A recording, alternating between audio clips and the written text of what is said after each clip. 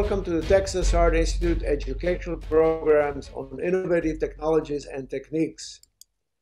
The current topic that we are going to discuss today is current status of TAVR. I'm Zvonimir Krajcer. I'm an interventional cardiologist at Texas Heart Institute and Baylor St. Luke's Medical Center in Houston, Texas.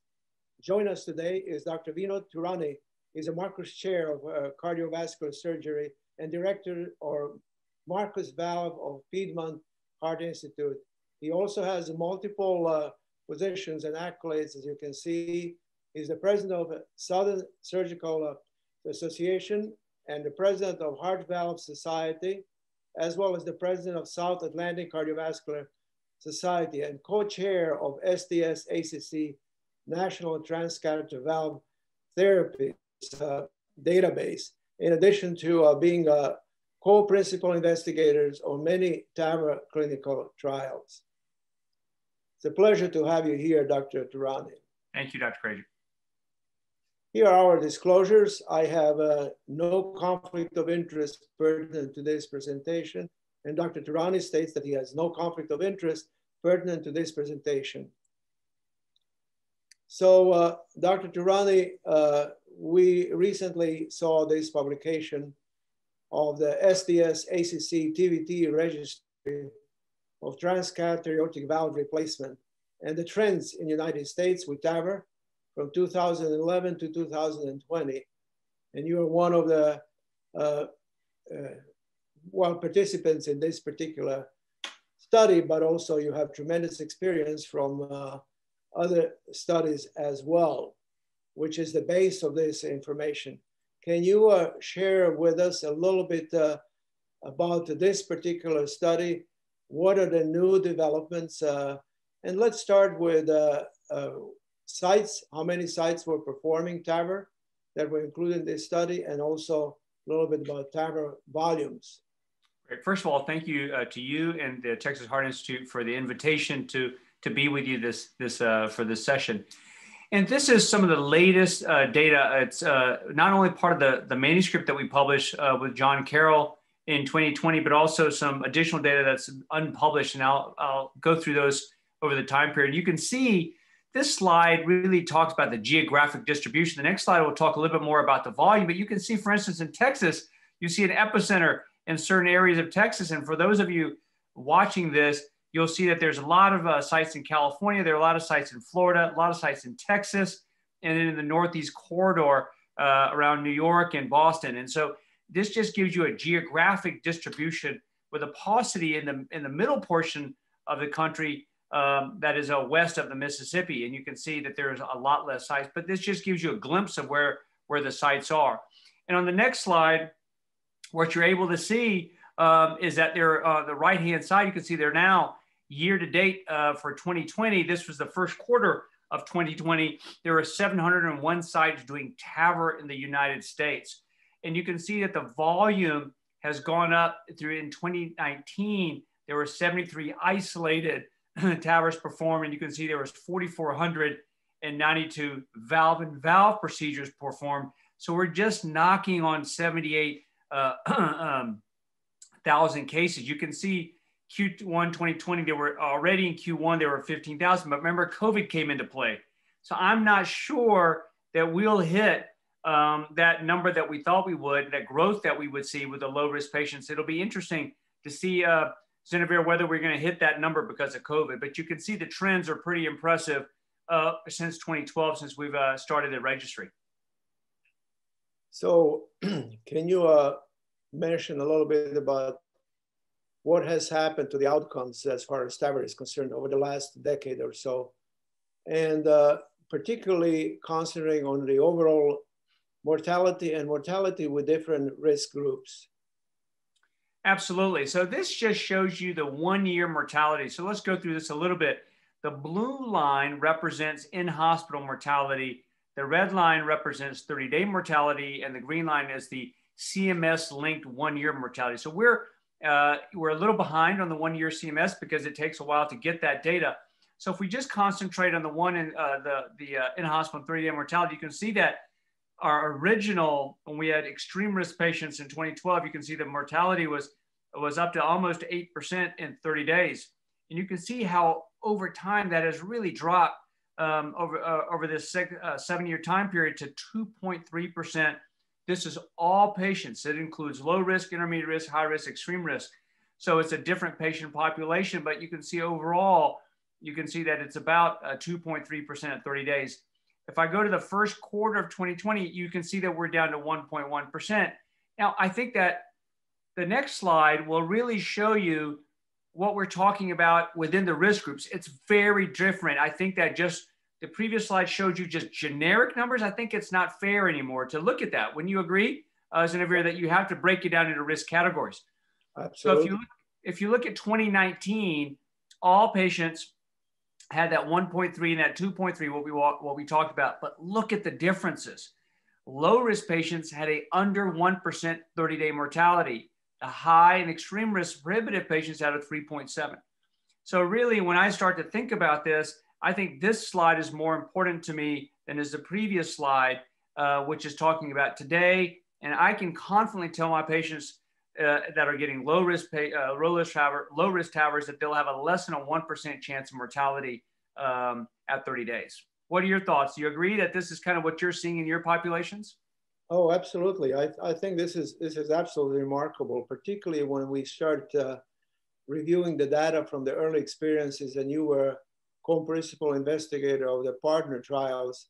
Yeah. And you remember the problems and issues related to mortality and also to morbidity. So yeah, and also made tremendous progress. Yeah, I think that another progress that we'll talk a little bit about in the future is that, you know, I was doing 45, and when I did my first TAVR in 2006, we were doing 45% of our patients were transapical. Remember, we've gotten away from that. And we'll talk a little bit, you and I will talk about that a little bit in a minute. So one interesting thing is, and maybe this is appropriate time to mention this, but it's related more to the future.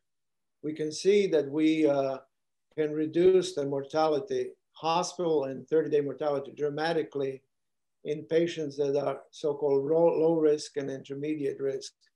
So would it be prudent, therefore, to be a little bit more aggressive in treating those patients earlier rather than waiting until they get to a critical condition, and then you have serious aspects as far as mortality and morbidity is concerned? No, I think you're right. And you're talking about sometimes asymptomatic patients, but right. Also those patients that have maybe moderate, those patients that have worse and moderate, but quite not severe.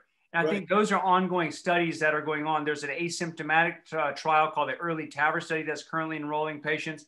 And there's a couple of companies are working on a moderate AS trial also, moderate AS and normal EF, not the moderate AS and low EF. I'm talking about the moderate AS right. and normal EF. That there's contemplation of starting those trials. So I think that over the next couple of years, we're really going to dive into that. But I think in the low risk patients, we still need to look at long-term outcomes. I think 30-day mortality is probably not adequate for a 65-year-old. I think we expect those patients to live over 15 years. So I think we still have a lot to figure out over the next 5 years. Very good. So one very important issue is median length of stay. So what has happened in median length of stay? And this is a very pertinent question because I actually was at your institution to learn how to do a fast track TAVR. It means just a 24-hour stay. So you have tremendous experience in it, and one of the earliest publications in the United States related to this particular approach. Yeah, I mean, resource utilization, I think for the physicality of an institution has become more and more important. And we did adopt that early on in the minimalist pathways that I did when I was, in my prior institution at Emory. And you can see the length of stays at 2014. You're looking at, again, high-risk patients in green, red or intermediate risk patients in low are low-risk patients are in the blue. You can see now over time, we've gone from 4 to 5 to 6 days, all the way down to 1 to 2 days. So I think that for the most part, most of these patients now, you would expect them to have a median length of stay after the procedure of less than 2 days. I think this becomes important. But what we need to dissect out a little bit more clearly is we haven't step up from in-hospital mortality to 30-day mortality. I would rather have patients stay an extra day, but decrease that gap of in-hospital to 30-day mortality. So I think we need to be cautious and not pushing patients out too fast.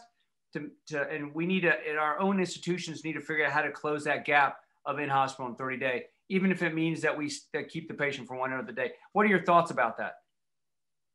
Well, I think for low-risk patients, it's pretty straightforward that they can be discharged within 24 hours. In great majority of instances, that's what we do practically routinely.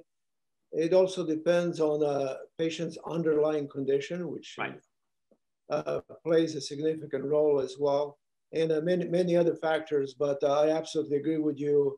We should not be discharging the patient just for the sake that we wanted to reduce the cost. We have to think of the patient's benefit first. Yeah, and it becomes more costly if they get readmitted, quite honestly. Right, that is absolutely true. But just one more comment relating to this shorter length of stay, which is, like you say, minimalist approach that you popularized, and also what we call a fast track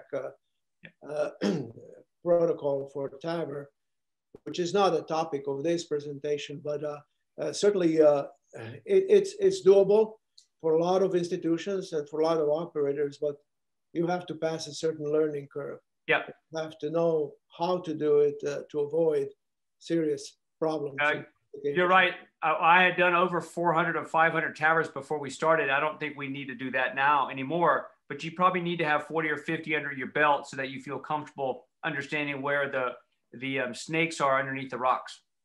All right, let's move forward. So another thing is that we would like to know what has happened with the trends as far as the age is concerned and TAVR procedures over a period of time.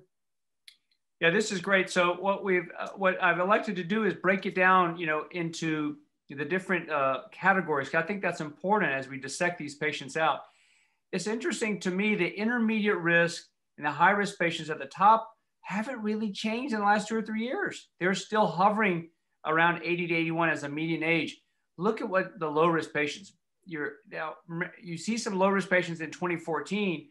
But that's all because what the heart team designated that patient to be. But you see that we're down to 75. My prediction is that we'll be down to a median age of 70 by the end of 2020. So I think that this will continue to decrease. I think the high risk patients and intermediate risk patients will probably stay in the low 80s to upper 70s. Interesting. And what this about is the heart team reason for the procedure? What has happened? Yeah, I mean, there's two ways to look at this, right? There's one, which is the STS score, and then one is what the heart team designated that patient to be. And the STS scores sometimes don't match with what the heart team says. For instance, there may be a patient with a porcelain aorta that has a very low STS score, but is considered an extreme risk patient. So to me, this is a better way to look at it, is what did the heart team decide? Look at the growth of low risk patients in blue. It is now 26% of the TAVRs in 2020 of Q1. That blows me away. It's a faster increase than I had anticipated. Look at 2019, 12%. So if the rest of 2020 holds into place, I would guess that you're going to have low and intermediate risk will be the dominant players for the reason for having a TAVR. And I think that we'll continue to see extreme risk and high risk, but the growth will be in low risk patients. Yeah, I agree with you. Nothing can replace the human factor and physicians' experience in making the judgment. Who's at low risk, who's at intermediate risk, and who is at extreme or high risk. Yeah, that's great. And I do want to show you what the STS scores look like. So look at the high risk in green. It's about the same. It hasn't dropped as fast as I thought it would. You can see that in 2014, we had 6.7%. As the median STS score is now at 6%. If you look at intermediate risk, it has dropped from 5.3 to 4. And already we're seeing low risk patients go from 3.1 to 2.3. But really, if you look at the from 2019 to 2020, it's really 2.3 and 2.3. So roughly we're seeing most of these patients, I think, will be around the 1% to 2% range for low risk patients. Very good. And here, this is from the JACC article. You can see that the majority of these patients are going home now. Look at the difference in 2011 to 2013. Only 2/3 of the patients were really going home, but now over 90%. This just shows you the reflection of moving from extreme risk prohibitive patients to lower risk patients, in my opinion. Right. Another thing is that maybe it's not well represented here, but it's certainly true in your experience, in my experience, using the minimalist approach, local anesthesia and conscious sedation, percutaneous approach offers us the benefit to discharge patients sooner. No doubt about it. Have less complications, whether it's vascular or cardiac or whatever else. What we noticed that we actually, early on, one of the things that drove us to do this is that when you have octogenarians who are intubated, most of them, greater than 2/3 of them, had some type of swallowing issues, and they had silent aspiration. And you don't get that if you don't intubate the patient. Right. So let's talk a little bit more about some issues that have been a major problem in the past, particularly as far as access site preferences are concerned, and reasons for those complications, and what has happened in the last decade or so, and how has this affected the outcomes? So I think this is probably the #1 reason that our outcomes have improved. You can see that a third of the patient, 30% of the patients, were transapical at that time in 2014. We only had transaortic or transapical. Subclavian was not that popular at that time. Look at, and you've seen our curves for mortality. They're absolutely inversely related to this. Look at the growth that right now in the United States, 96% of patients have a transfemoral arterial access. And that, I think, is a large portion of why A, patients are going home at 1 to 2 days afterwards. B, they're going home instead of going to a nursing facility. And 3, I think our survival is better because of that. So there's no doubt in my mind that this is a very important reason of the improvement in the outcomes for transcatheter valve therapies. I'm sure you would agree with that, Zvonimir. Absolutely. Actually, in the early trials, partner trials, the incidence of vascular complications was close to 16%. Yeah. And we have dropped down tremendously to definitely below 5%. 5%, yeah. Yeah. So I think that has been huge. And think about how that's happened over a decade. And to me, that's absolutely remarkable that the companies have been able to do that within a decade. And definitely the closure devices have helped us a great deal. Yeah. As well. 100% agree. And so we did want to just tell you what are the different pathways for alternative access. So you can see transapical has significantly decreased. I've done over 300 transapical valves, TAVR valves, and that was my mainstay. But as you can see in the United States in 2019, only 200 were done in the entire United States. So a major decrease. Direct aortic similarly has gone way down. Axillary becomes the dominant so far, but the fastest rising is the transcarotid. That we are able to publish the first paper in North America in doing that case when the valves were first available in 2014. So I've now done over almost 75 transcarotids. That's my second choice, but you can see the country across the board is doing more axillary subclavian. And I think these are interesting. Other includes transcavals. So transcaval is also an alternative access that is being used, but not in huge amounts, as you can see here. You know, interestingly, I was a little bit surprised to hear that your second approach is transcarotid. We do a significant number of TAVRs, and I personally have not had any scenarios where I felt like I have no other option but transcarotid. Yeah. And part of the reason for it is, number one, we feel pretty comfortable with femoral access and percutaneous closure devices. That's number one. I've been doing that for several decades. Right. For EVAR, TAVR, and so on. But also now with the advent of shockwave, yeah, I was going to mention that. Calcified vessels, we can treat those and gain access through the femoral artery. So I have not had a need really to use a carotid access. Occasionally we'll do a subclavian, but most of the time we are successful with transfemoral. And transcaval, yes, it's reasonable in certain scenarios, but the technology is not there to remedy the access sites. And then it adds the cost tremendously, no doubt. Yeah, no, it adds cost. So our pathway is transfemoral arterial. Number 2 is shockwave, to your point. But right. You know, remember that was only available for the last year or so. Before that, we didn't have access very much to that. Right. Our third choice is transcaval. Our fourth choice is transcarotid. So when I mean it's our second choice, it's after shockwave, after transcaval, then it's transcarotid. So people have to have gone through 4 rejections before they get to transcarotid. And another reason that this is less and less needed, alternate access, is because the profile of the devices have decreased. Yeah, and I expect them to get better, don't you?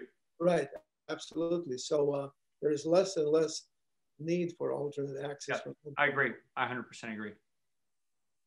Okay, so let's talk about differences as far as the growth is concerned between TAVR and SAVR. You are a cardiothoracic surgeon, so you started with SAVR first, and now you're embracing more and more TAVR. Yeah. But what is happening? What are the trends? Yeah, so I think you're right. You know, this week for me, it's a mix of both, right? I did 5 TAVRs today. I've done 3 aortic valves since Wednesday, right? So in 2 days, it's been a total of 8 valve patients, aortic valve patients. 3 have been open, 5 have been transcatheter. So I've embraced both of those equally. But what we'll see in the country is the black line represents TAVR. You can see the exponential growth of it. Number 1 represents the intermediate risk patients. Number 2 represents the low risk patients. So you can see the escalations in late 25 and then the escalations in 2019 from those 2 components. And the very top line, which is all SAVR, that includes AVR CABG, AVR mitral valve, Bentall procedures, root replacements. As you can see, that's now for the first time is starting to decrease from 64,000 to 57,000. The blue line is isolated SAVR only. And you can see that line is slowly decreasing, I think, since 2016. So, you know, overall now there are more TAVRs implanted than all surgical valves. But you must also acknowledge that we are now treating more patients with aortic stenosis as a whole. So if you look at 2012, the number of patients we were treating was only about 66,000. Now you look at it, and it's over 130, 140,000. So the overall number of patients we're helping is more, and I think TAVR is leading the charge with helping those patients. Very interesting. Now, one of the hottest issues is valve-in-valve procedures. And what is your personal point of view? And then what did the literature show as far as the trends are concerned? Yeah. So of course, we're only going to talk about TVT tonight. For this session, we're only talking about TVT, so we're showing trends. You know, we do a lot of valve-in-valves. Now, lately, quite honestly, we've been doing some TAVR in TAVRs. That's a whole new ball of wax. This doesn't really include that part of it. This is more of TAVR and SAVR. I think that, you know, these are something that we're seeing more and more of. I get very upset when I see 19 valves and 21 valves from surgeons, because they've become a bigger problem for you and I when we do a valve-in-valve TAVR, because the gradients remain high. And so that becomes a problem. But look at this. You're starting to finally see an increase. This is the orange, the red lines are the actual elective planned TAVR and SAVR.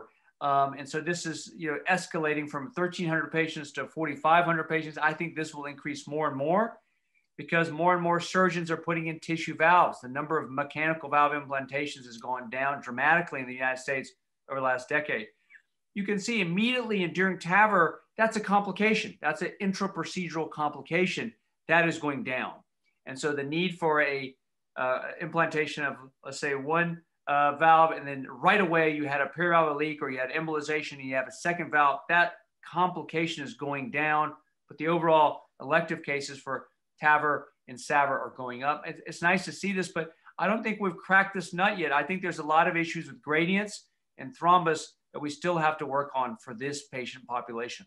Now, we need to discuss a little bit of the issues that are still persisting, or the unmet needs as far as TAVR is concerned, and what is coming in the future, or what are we doing at the present time to overcome those unmet needs? Yeah, I think that stroke has always been there for us. I would say that the best data is the 30-day data and the in-hospital data. The CMS link data is not a complete data set because it's in older patients.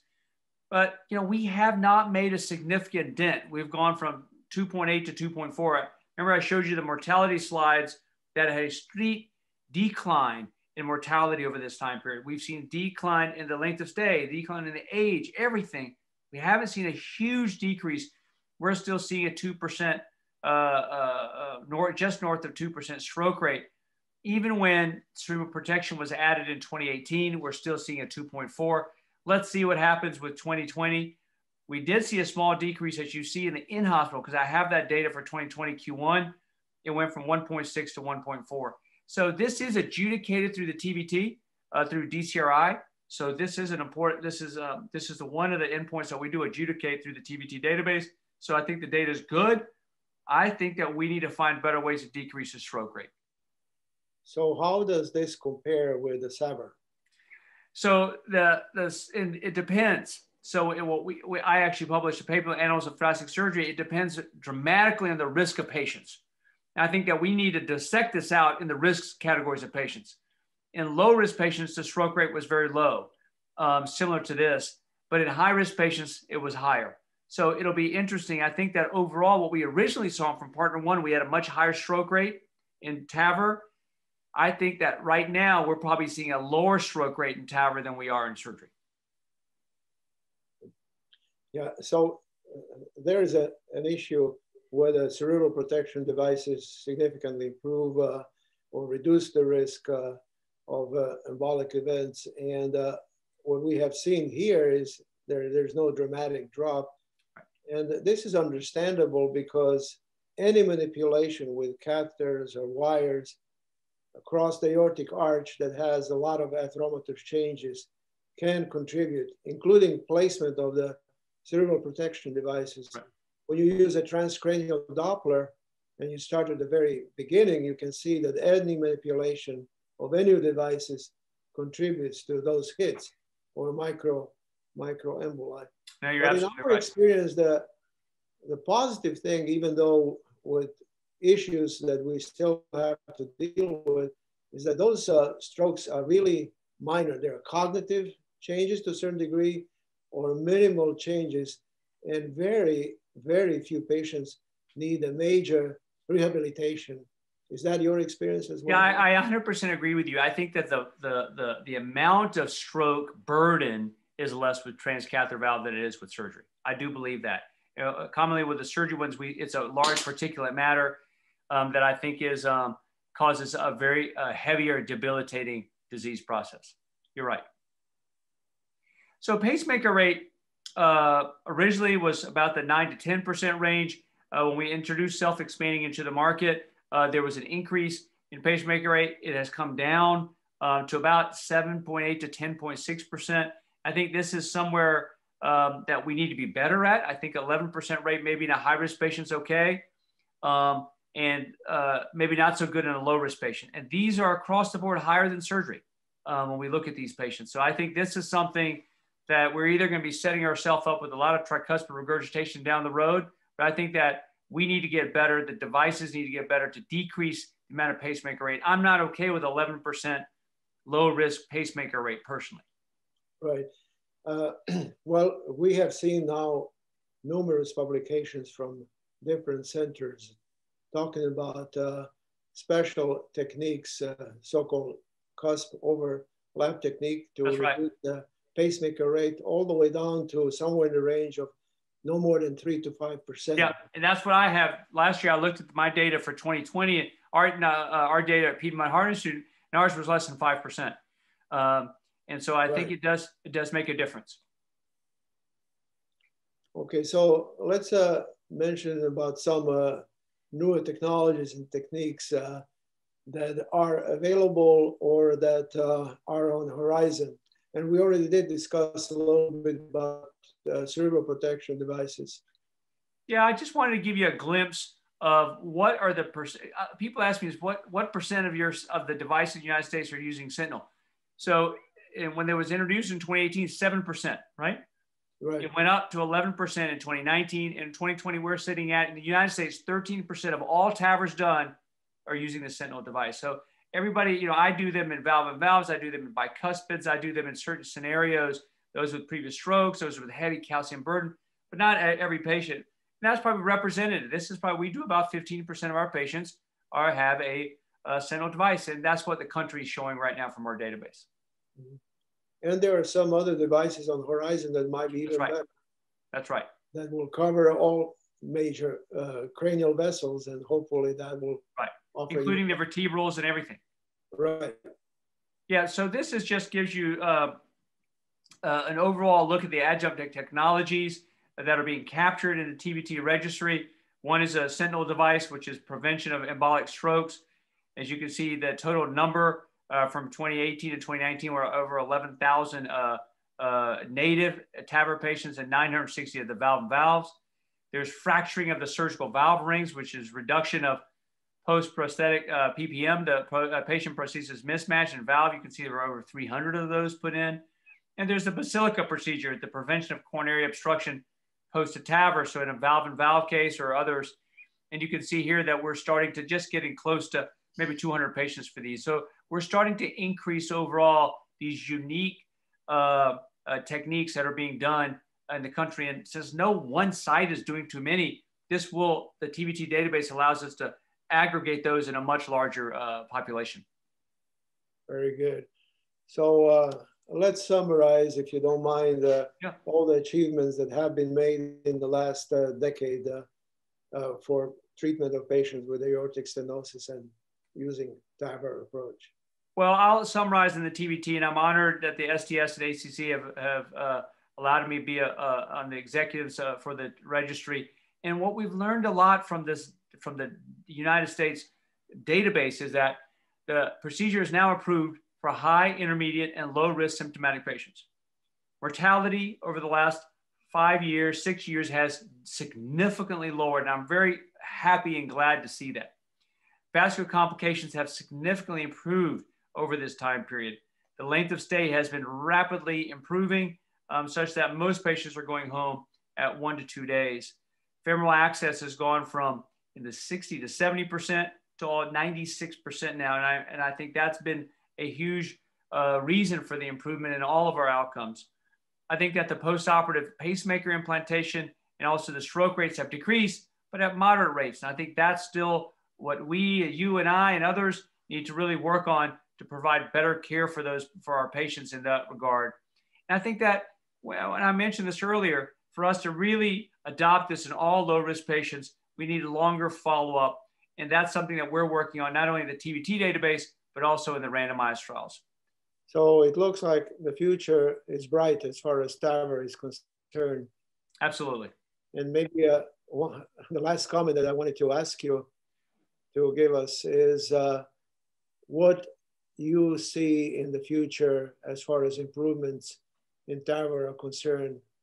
What are the potentials? What's coming as the new technology, and what will make TAVR even better? Yeah, I think that, we've been working with alloys that are a little bit antiquated, nitinol and also chromium cobalt. I think that we'll start to see a development of more better alloys that will allow us to get down to maybe 10 French instead of 14 and 16 French. And that'll give us a lot more capability of doing procedures. I think we'll streamline them so that we can better predict by computer simulations. We can decide this valve is better for this valve, for this patient scenario. I think computer simulations, I know we're working with some guys at Georgia Tech on this. That's going to, I think, improve which valve is the best, which valve has the least amount of thrombosis, which has the best amount of coronary access. So I think that computer simulation is going to become important. I think that having a technology that allows us to have better femoral access to 99.9% and allows us to get to 10 or 12 French sheaths will become really important adjuncts to improve this procedure. And of course, that will somehow we'll need to work on computer simulations also for pacemaker implantation, where to put it, where not to put it, and decreasing stroke rate. So I think we have major areas of improvement. And I think the next 5 years is going to be an absolutely exciting time for patients to have this new technology. Very good. Vinod, I greatly appreciate your participation and to give us the opportunity to join the Texas Heart Institute educational programs. I think you are one of the shining stars as far as TAVR is concerned and promoter of this technology. And we are all indebted to you and appreciate all of achievements that you have made in this field. Thank you very much for your participation. Thank you. I'm very honored that you asked for me to participate. Thank you very much. Thank you.